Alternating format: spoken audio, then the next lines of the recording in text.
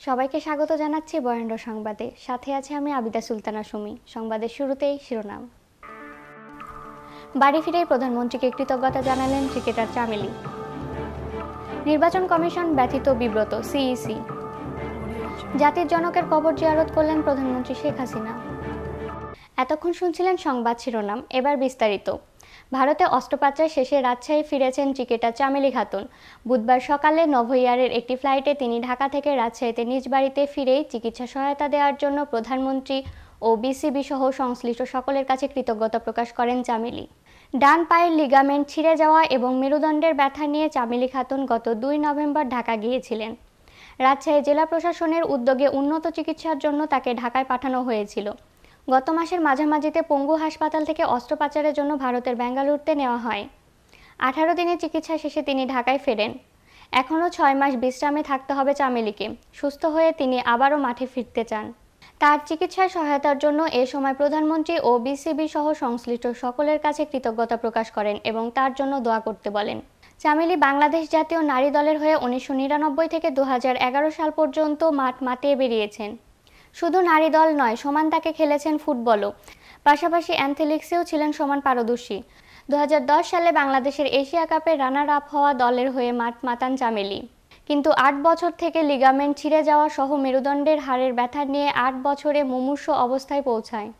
মেরুদণ্ডে 2 হাড়ের ফাঁকে থাকা নরম ডিস্কগুলো নষ্ট হয়ে যাওয়ায় অবশ হয়ে যাচ্ছিল তার পুরো ডান পাশ। বিষয়টি নিয়ে খবর প্রকাশিত হলে চিকিৎসার ভার নেন প্রধানমন্ত্রী। সর্বপ্রথমে আমি মাননীয় প্রধানমন্ত্রীকে ধন্যবাদ জানাই এবং মাননীয় প্রধানমন্ত্রী যে আমার নতুন একটা জীবন ফিরিয়ে দিয়ে আমার মায়ের কাছে ফিরিয়ে দিয়েছেন, এই জন্য আমি এবং আমার ফ্যামিলি মাননীয় প্রধানমন্ত্রীকে ধন্যবাদ জানাচ্ছেন এবং আমি কৃতজ্ঞতা জানাই মাননীয় প্রধানমন্ত্রীর কাছে। এবং তার পাশাপাশি আমার রাজশাহী ডিস্ট্রিক্টের খায়রুজ্জামান লিটন বাদশাহ 2 আসনের এমপি এবং আমাদের এইখানে আরও যারা আছেন বড় সিনিয়র ভাইরা, তারা আমার পাশে দাঁড়িয়েছেন। ক্রিকেট বোর্ড আমার সাথে দাঁড়িয়েছেন এবং আমি তাদের কাছে কৃতজ্ঞতা জানাচ্ছি। ভাবতে পারিনি যখন 2 আসনের এমপি বাদশাহ যখন আসলেন তখন আমি নিজেকে অনেক সাহস পেয়েছি। তারপরে যখন হলো খায়রুজ্জামান লিটন যখন আসছেন তখন আমি আরও ভরসা পেয়েছি। তারপরে যখন মাননীয় প্রধানমন্ত্রী যখন আমাদের রাজশাহী শহরে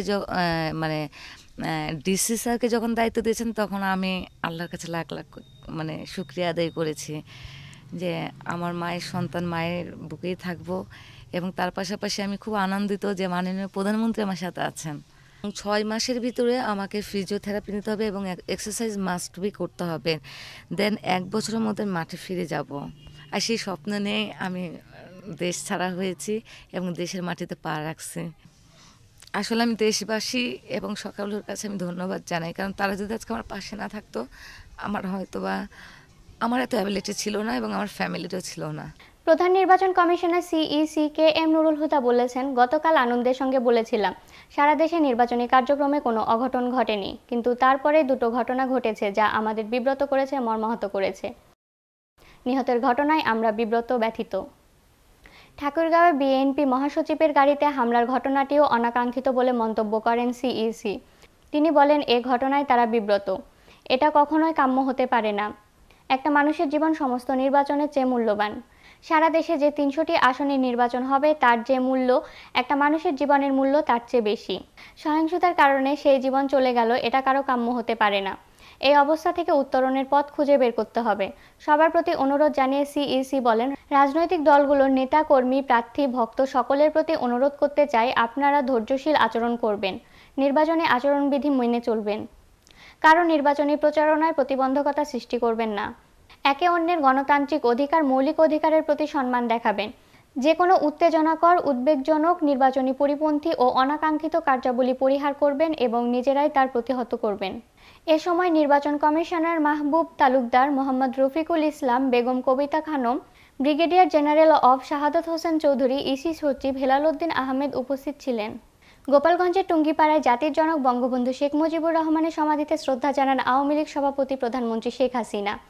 এরপর সেখান থেকে একাদশ জাতীয় সংসদ নির্বাচনের আনুষ্ঠানিক প্রচারণা শুরু করেন বঙ্গবন্ধু কন্যা। বুধবার দুপুর 2টায় তার গাড়িবহর টুঙ্গিপাড়ায় জাতির জনক বঙ্গবন্ধু শেখ মুজিবুর রহমানের সমাধিস্থলে পৌঁছায়। এর আগে সকাল 8টায় গণভবন থেকে গাড়িবহর নিয়ে টুঙ্গিপাড়ার উদ্দেশ্যে রওনা হন তিনি। এরপর প্রধানমন্ত্রী শেখ হাসিনা বঙ্গবন্ধু সমাধিতে ফুল দিয়ে শ্রদ্ধা জানান। শেষে সূরা ফাতেহা পাঠ ও মোনাজাতে অংশ নেন তিনি। সঙ্গে ছিলেন ছোট বোন শেখ রেহানা। দুপুর 2:30টায় শেখ হাসিনা নিজের নির্বাচনী এলাকা গোপালগঞ্জের কোটালীপাড়ায় শেখ লুৎফর রহমান সরকারি ডিগ্রি কলেজ মাঠে নির্বাচনী পথসভায় বক্তব্য রাখেন তিনি। রাতে তিনি টুঙ্গিপাড়ায় নিজ বাড়িতে রাত্রি যাপন করার পরের দিন বৃহস্পতিবার সকাল 10টায় টুঙ্গিপাড়া থেকে সড়ক পথে ঢাকায় ফিরবেন শেখ হাসিনা। ফেরার পথে বেশ কয়েকটি পথসভায় অংশ নেওয়ার কথা রয়েছে তার। গোপালগঞ্জ 3, টুঙ্গিপাড়া, কোটালীপাড়া থেকে একাদশ জাতীয় সংসদ নির্বাচনে প্রতিদ্বন্দ্বিতা করছেন শেখ হাসিনা। এ আসন থেকে তিনি 6 বার সংসদ সদস্য হয়েছেন। এবছরও তিনি রংপুর 6, পীরগঞ্জ থেকে মনোনয়নপত্র নিয়ে জমা দিয়েছিলেন। পরে রংপুরের আসনটি তিনি স্পিকার শিরিন শারমিন চৌধুরীকে ছেড়ে দেন। রাজশাহী সদর আসনের সংসদ প্রার্থী ফজলে হোসেন বাদশা বলেন, উন্নয়নের প্রতীক নৌকা। বাংলাদেশ সৃষ্টি থেকে শুরু করে সব অর্জনের পেছনে এই নৌকার ভূমিকা সবার চেয়ে বেশি। তাই রাজশাহী তথা দেশকে এগিয়ে নিতে হলে নৌকার সাথেই থাকতে হবে। যারা দেশের জন্য কিছু না করে ক্ষমতায় যাওয়ার পর শুধু নিজেকে নিয়ে ব্যস্ত থাকেন, এমন কাউকে ভোট দেওয়া যাবে না। এই নির্বাচনে ভোট দিতে হবে নৌকাতেই। আসন্ন সংসদ নির্বাচনে রাজশাহী সদর আসনের 14 দল মনোনীত প্রার্থী ফজলে হোসেন বাদশা এমপি নগরীর 30 নম্বর ওয়ার্ডে গণসংযোগকালে তিনি এই কথা বলেন। বুধবার বিকেলে বিনোদপুর বাজার ব্যবসায়ীদের সঙ্গে শুভেচ্ছা বিনিময় করেন এবং সবার হাতে হাতে তুলে দেন নৌকা প্রতীকের পোস্টার। এই সময় উপস্থিত ছিলেন ওয়ার্ড আওয়ামী লীগ ও ওয়ার্কার্স পার্টির নেতৃবৃন্দ। আমার কাছে মনে হয়েছে যে যা আমরা প্রত্যাশা করেছিলাম যে মহাজোট কীরকম ভূমিকা রাখবে সব সংশ্লিষ্ট দলগুলো, এখন দেখা যাচ্ছে তারা মনে হচ্ছে যেন তাদের নিজস্ব প্রার্থী পক্ষে কাজ করছে, এই রকম আন্তরিকতার সাথে তারা কাজ করছে। আমরা মনে করি যে আমাদের মধ্যে ঐক্য সুদৃঢ়। আমরা জননেত্রী শেখ হাসিনাকে উন্নয়নের স্বার্থে আমরা আবার ক্ষমতায় ফিরিয়ে আনবো।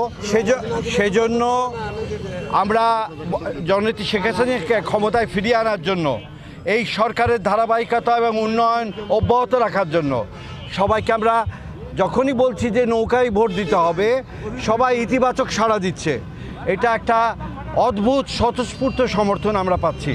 আমরা মনে করি যে এবার নির্বাচনে সারা দেশের মতো রাজশাহীতেও একটা নৌকার পক্ষে গণজোয়ার সৃষ্টি হবে। আমরা জিতবো ইনশাআল্লাহ। রাজশাহী 2 সদর আসনের বিএনপি প্রার্থী সাবেক মেয়র মিজানুর রহমান মিনু বলেছেন, বেকারত্ব সমস্যা সমাধানে রাজশাহীতে ইন্ডাস্ট্রিয়াল জোন গড়ে তোলা হবে, যেখানে বিদেশিরা বিনিয়োগ করতে আসবে। তার জন্য ভালো পরিবেশ তৈরি করতে হবে। বুধবার সকালে নির্বাচনী গণসংযোগের দ্বিতীয় দিনে একথা বলেন মিজানুর রহমান মিনু। তিনি বলেন, রাজশাহীর যত উন্নয়ন বিএনপির আমলেই হয়েছে। মেয়র ও এমপি থাকাকালীন সময়ে রাজশাহী একটি শান্তির নগরী হিসেবে পরিণত হয়। এছাড়াও আমি মহানগরীকে green city, clean city, healthy city ও এডুকেশন সিটি হিসেবে গড়ে তুলি। এমন কোনো স্থাপনা নাই যে আমি করিনি। এই নির্বাচন বেগম খালেদা জিয়াকে মুক্ত করার নির্বাচন। এই নির্বাচন দেশের 16 কোটি মানুষকে আওয়ামী লীগ সরকারের কবল থেকে মুক্ত করার নির্বাচন। দেশের মানুষের গণতন্ত্র এবং স্বাধীনতা ফিরিয়ে আনতে বিএনপি এই নির্বাচনে অংশগ্রহণ করেছে। রাজশাহীর এই আসন এবং রাজশাহীর পার্শ্ববর্তী সকল আসন এবং এই অঞ্চল সবসময় ধানের শীষের জোয়ার ছিল, অতীত বিজয় অর্জন করেছি আমরা, এবং আমরা আশা করছি যে ব্যাপক জোয়ার সৃষ্টি হয়েছে জনগণের অংশগ্রহণ, এবং এতে হচ্ছে সরকার ভীতু হয়ে বিভিন্নভাবে নির্মম অত্যাচার, নির্যাতন, হুমকি, গ্রেপ্তার এবং অফিস পোড়ানো এবং সেই সঙ্গে ফেস্টুন ব্যানার কেটে ফেলা, এই সমস্ত কর্মকাণ্ড করছে। তো আমরা বারবার শান্তির মহানগরী, শান্তির অঞ্চল সৃষ্টি করেছি। সেই জন্য আমরা happiest city in the world পুরস্কার আমরা অর্জন করেছিলাম। আমি আশা করব যে নির্বাচন কমিশন যে ভূমিকা অতীতের মতো রাখছে তাদের পরিবর্তন হোক। আমাদের মহাসচিবকে গতকাল যে নির্মমভাবে আঘাত করেছে, এ থেকেই প্রমাণ হয় যে সারা বাংলাদেশে নির্বাচনের পরিবেশ নাই, লেভেল প্লেইং ফিল্ড বলতে যেটা বোঝায় তার কিছুই নাই। রাজশাহী জেলা আওয়ামী লীগ সভাপতি ও রাজশাহী 1 তানোর গোদাগাড়ী আসনের সাংসদ আলহাজ ওমর ফারুক চৌধুরী বলেছেন, নৌকা ক্ষমতায় থাকলে দেশ উন্নয়নের মহাসড়কে এগিয়ে যাবে, আর এই উন্নয়ন একমাত্র শেখ হাসিনা ক্ষমতায় থাকলেই সম্ভব। আগামী 2021 সালের মধ্যে দেশ মধ্যম আয়ের দেশে পরিণত হবে। মধ্যম আয়ের দেশ হলে মাথাপিছু আয় বাড়বে, আর মাথাপিছু আয় বাড়লে আমরা ভালো থাকতে পারবো। কৃষিক্ষেত্রে ব্যাপক উন্নয়ন ঘটেছে বলে সাংসদ বলেন, বর্তমানে কৃষকরা প্রযুক্তির ব্যবহার করে জমি চাষ করে ফসল ফলান। সার, বীজ ও কীটনাশক থেকে অনায়াসে পাওয়া যায়। বিভিন্ন উন্নয়নের খাত তুলে ধরে তিনি বলেন, মাতৃকালীন, বয়স্ক ভাতা, প্রতিবন্ধী মুক্তিযোদ্ধা ভাতা, নৌকা ক্ষমতায় থাকলে উন্নয়ন সম্ভব হয়েছে। চৌধুরী আরও বলেন, আমরা তালেবান রাষ্ট্র চাই না, জঙ্গিদের রাষ্ট্র চাই না, আমরা উন্নয়নের রাষ্ট্র চাই যেখানে রাষ্ট্র উন্নয়নের পথ দেখাবে। ভোটের দিক নির্দেশনা দিয়ে সাংসদ আরও বলেন, ভালো থাকতে হলে দল মত নির্বিশেষে ভোটের মাঠে কাজ করতে হবে। এছাড়াও প্রত্যেক ওয়ার্ড ও ইউনিটে নির্বাচনী কমিটি গঠন করে ভোটের মাঠে কাজ করতে হবে। রোববার সকাল 11:30টার দিকে তানোর উপজেলা পাঁচচন্দর ইউনিয়ন আওয়ামী লীগের কর্মী সভায় প্রধান অতিথির বক্তব্যে তিনি এসব কথা বলেন। ইউনিয়ন আওয়ামী লীগের সভাপতি আব্দুল মতিনের সভাপতিত্বে এ সময় বিশেষ অতিথি ছিলেন তানোর উপজেলা আওয়ামী লীগ সভাপতি ও তানোর মুন্ডুমালা মেয়র গোলাম রাব্বানী, সম্পাদক আবদুল্লাহ আল মামুন, উপজেলা যুবলীগ সভাপতি কলমা ইউনিয়নের চেয়ারম্যান লুৎফর হায়দার রশিদ ময়না। প্রসঙ্গত, আগামী 11 জাতীয় সংসদ নির্বাচনে নৌকার পক্ষে ভোটের মাঠ কাজ করার লক্ষ্যে ইউনিয়ন আওয়ামী লীগ ও সহযোগী অঙ্গ সংগঠনের উদ্যোগে এ সভার আয়োজন করা হয়। আসন্ন 11 জাতীয় সংসদ নির্বাচনে রাজশাহী 3 আসনের বিএনপি মনোনীত সংসদ সদস্য প্রার্থী অ্যাডভোকেট শফিকুল হক মিলন বলেছেন, বাধা আসুক, বিএনপি নির্বাচন ছেড়ে যাবে না। নির্বাচনী মাঠ থেকে বিজয়ী হয়ে ফিরব। কোনো বাধাই এবার ধানের শীষের বিজয় রুখতে পারবে না। দেশব্যাপী এবং তার নির্বাচনী এলাকায় ধানের শীষের যে জোয়ার বইতে শুরু করেছে, এই জোয়ারে নৌকা ভেসে যাবে বলে তিনি মন্তব্য করেন। বুধবার রাজশাহীর পবা উপজেলার ধুরইল ইউপিতে গণসংযোগ ও প্রচারকালে তিনি এসব কথা বলেন। তিনি আরও বলেন, সরকার দলীয় প্রার্থী নিজের অবস্থান বুঝতে পেরে তার দলীয় ক্যাডারদের দিয়ে ধানের শীষের পোস্টার, ব্যানার ও ফেস্টুন ছিঁড়ে ফেলছে। এছাড়াও ধানের শীষের সমর্থকদের ভয়ভীতি প্রদর্শন অব্যাহত রেখেছে। আওয়ামী লীগ এখন নির্বাচন থেকে পালানোর জন্য যে কোনো উসিলা খুঁজছে বলে তিনি জানান। আজকে আমরা এসেছি আমাদের নির্বাচনী এলাকার দর্শনপাড়া ইউনিয়নের একটা অযোগ গ্রাম, এটা এই গ্রামে তেতলাডাঙ্গা। সেখানে আপনারা দেখছেন যে সাধারণ জনগণের আজকে ধানের শীষের জোয়ার। গতকালকে আমরা গেছিলাম ধুরইল ইউনিয়নে, সেখান থেকে আমি ঘুরে আসার পরে মানুষের এত জোয়ার, সারা রাত্রি আমি পরবর্তী খবর পেয়েছি যে আমি আসার পর থেকে 7:30 8টা থেকে শুরু করেছি, প্রায় ভোর পর্যন্ত আমার যত লিফলেট, পোস্টার, ব্যানার সব সরাসরি একটা প্রার্থীর নির্দেশে এগুলো করা হয়েছে। এবং থানার উপরে মোহনপুর উপজেলার সাথে যে থানার সাথে লাগানো যে আমার পোস্টারটা ছিল সেগুলো পর্যন্ত ছেড়ে ফেলেছে। প্রশাসনের রহস্যজনক ভূমিকা। আমরা বারংবার আমরা লিখিত কমপ্লেন দিয়েছি, তারপরে নির্বাচন কমিশনের কাছে, রিটার্নিং অফিসারের কাছে, সহকারী রিটার্নিং অফিসারকে সবাইকে জানিয়েছি, কিন্তু সেরকম কোনো সাড়া পাচ্ছি না। আজকে ধানের শীষের জোয়ারে ভীত সন্তুষ্ট হয়ে আমরা মনে করি যে এই কর্মকাণ্ডগুলি হচ্ছে। তো আমরা জনগণকে ধৈর্য ধরতে বলেছি, ইনশাল্লাহ 30 তারিখে ব্যালটের মাধ্যমে তাদের জবাব দেবে। এই ছিল আজকের বরেণ্য সংবাদে। সবাইকে সাথে থাকার জন্য ধন্যবাদ।